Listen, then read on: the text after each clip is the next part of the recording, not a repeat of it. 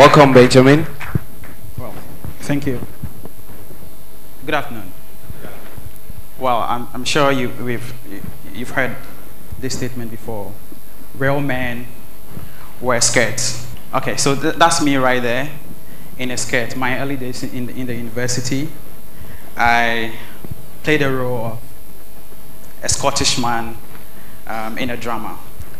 This is before I will go on to become the founder of an idea, Woman 2.1 Summit. Woman 2.1 Summit is a conference for women. It's a platform, a gathering where business leaders, entrepreneurs, change agents come together to share their story of what is possible, their story of how they made it so that other young girls and other women will also activate their dreams and go on to become who they were brought here to become. And one of the things that we have done at the summit is to help women find their voice.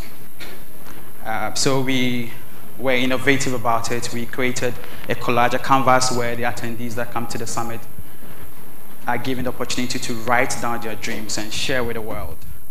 And it's been amazing, the remarkable, the audacious dreams that the ordinary young ladies that we see around and the women that come to the summit have. Some of the dreams are personal dreams, some are community bound. Some of the dreams, have consequences on this nation. Some are even global.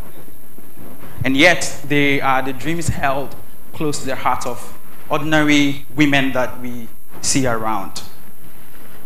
The summit has had some good success stories. One of the stories that has emerged from the summit has been this story where a young lady comes to the summit and realizes that she too can go back to her community and change the lives of the people there. The young lady comes to the summit and starts an organization called Made 8, which raises funds to pay the school fees of young boys and young girls in her hometown of Somenya. That's one story of the summit. Is this story where a man sends us a message.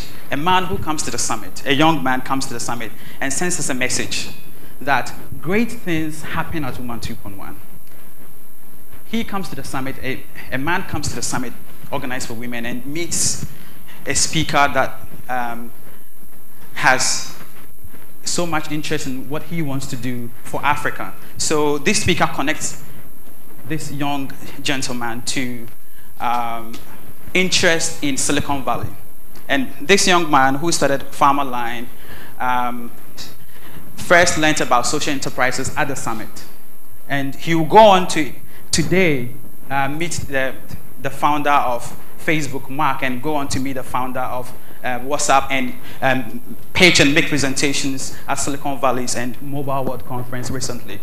These are some of the stories that have emerged from what we have done at the summit. But the question you ask is, why is a man like me doing this? Why do I continue to find myself in places like this in the midst of women? And I must say that I have enjoyed the support of some few men who also believe in the agenda of advancing the cause of women for transformational change in Africa. So I have some few men supporting. But interestingly, I have been called names. Some have called me IGP, International Girls Prefect. Some have called me Minister of Women Affairs. Some have called me CEO of Women. That is the woman's man. But for me, even though I am a testament and a product of the power of a determined woman, my mother, who even with little education saw the importance of educating her children so that we will activate our dreams and become a success story in our nuclear family, in our community, and be a shining light to other people to look onto. What has really moved me to do what I have done with Woman 2.1 Summit is this. Africa. I'm very passionate about Africa. So what about Africa and women that must excite all of us gathered here today and those that will learn about this story beyond the walls. Africa has women in abundance, just as we have minerals in abundance. In so many places in Africa, women form the majority. And you realize that in most cases, our majority, which is women, are undereducated, underdeveloped, under-resourced, under-supported. But we find ourselves in a moment where everyone is talking about Africa rising. We are excited about a certain transformation that Africa has seen, Africans are working towards. But I believe that for Africa to truly rise, women in Africa must rise too. That is why all of us must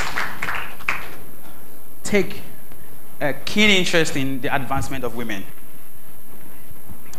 There have been great numbers, statistics about the advancement of women and growth of companies, growth of communities, transformation of companies and national GDP. For instance, look at this one. It's a fact that among the top 500 companies in the world, those that have more women serving on their boards make more profit than those that do not.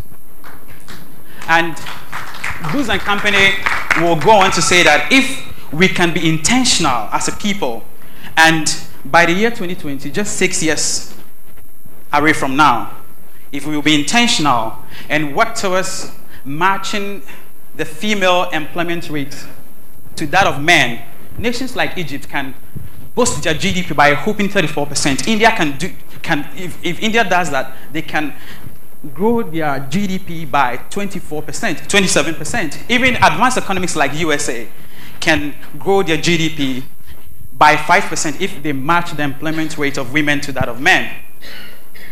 And 5% growth in GDP is a monumental percentage jump. So take note. But as a people, what can we see about what I'm talking about today?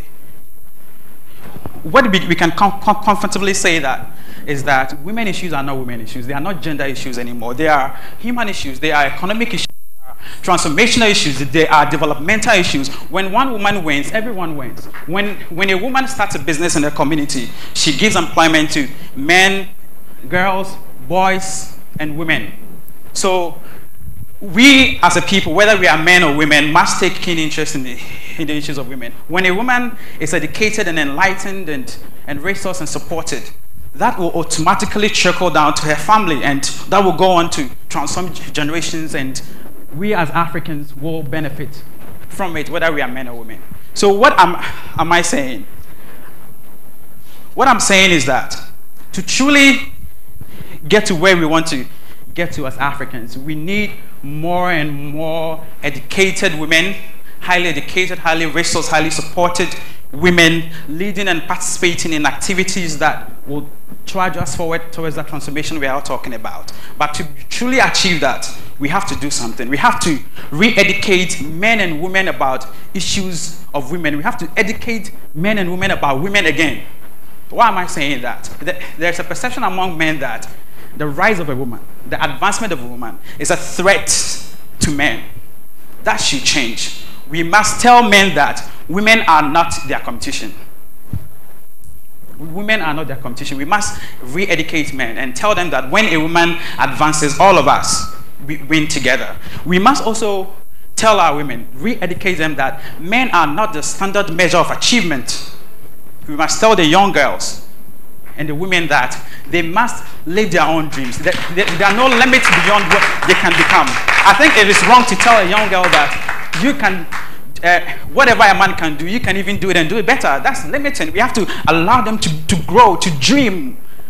That is only when we can truly win together. And I must say that as a people, it's imperative, it is necessary, and it is now. It's a now issue that we win together. Thank you so much.